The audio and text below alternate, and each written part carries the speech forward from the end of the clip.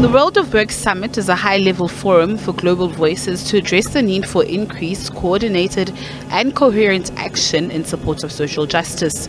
Addressing attendees, Ramaphosa said that the coalition is welcome in light of the challenges presented by the COVID-19 pandemic, economic shocks, rising costs of living and environmental change that have increased poverty, inequality and social fractures in many countries. Social justice is important, and the first thing I think that should be done is the realization that we need social justice in the world and a clear commitment.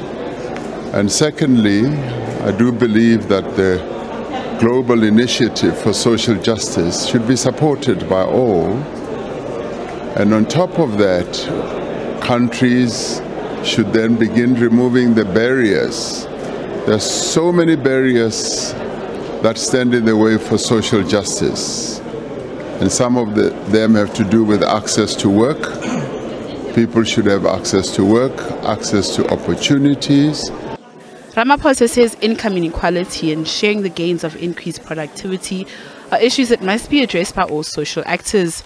Regard must also be given to increasing the labor earnings of non-wage workers and incorporating a social dimension into trade and industry arrangements. We firmly believe that social justice is a fundamental pillar of sustainable development. That means we must remove the structural barriers that hamper equal access to opportunities for all. We must prioritize the removal of discrimination based on gender, age, race, migration status, and other grounds.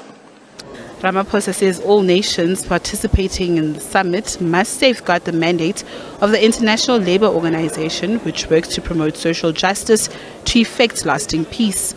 Natasha Piri, SABC News.